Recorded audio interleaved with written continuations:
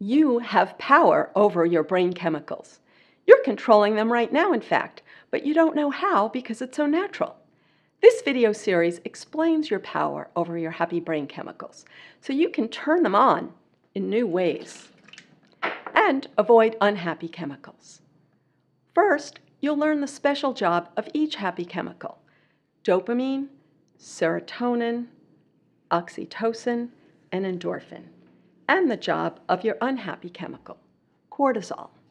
Then you'll learn about the neural pathways that control your brain chemicals. You'll find out how you built your neural pathways and how you can build new ones to turn on your happy chemicals in new ways. I'm Loretta Bruning, founder of the Inner Mammal Institute. I study the animal origins of our brain chemicals. I was amazed to learn that our happy chemicals are not meant to be on all the time. They evolved to reward you with a good feeling when you do something good for your survival, and to warn you with a bad feeling when you see a survival threat. When you know how these work in the state of nature, it's easy to see what they're doing inside you. Each of us manages our happy chemicals with neural pathways built from our unique individual life experience. We are born with billions of neurons, but they're not connected to each other. You connect them without knowing it because happy chemicals are like paving on the roads of your brain.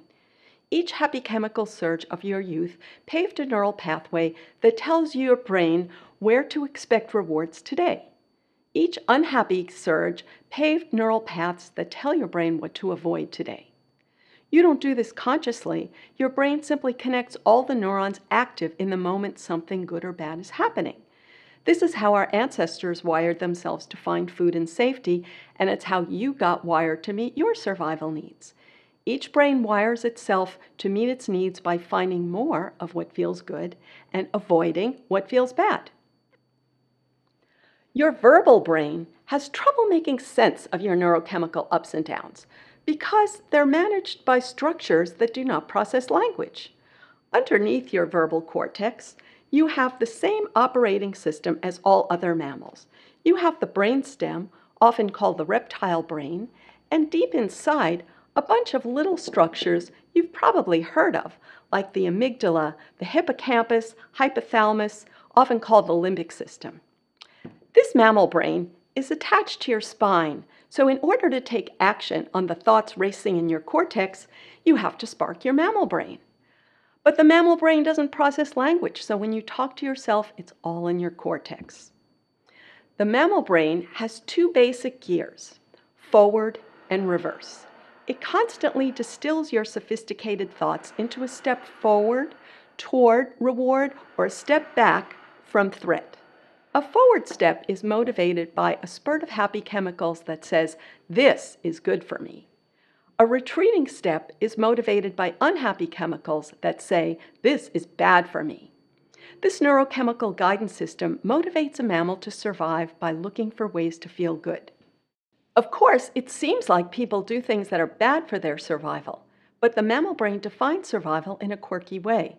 It cares about the survival of your genes, and it relies on neural pathways built in youth. It's easy to see how we can end up with some quirky pathways that we'd rather do without. You have power over your brain chemicals because your cortex can step on the brakes, which gives your mammal brain a chance to generate a new impulse. But it's not easy because your electricity in your brain flows so effortlessly into old neural pathways.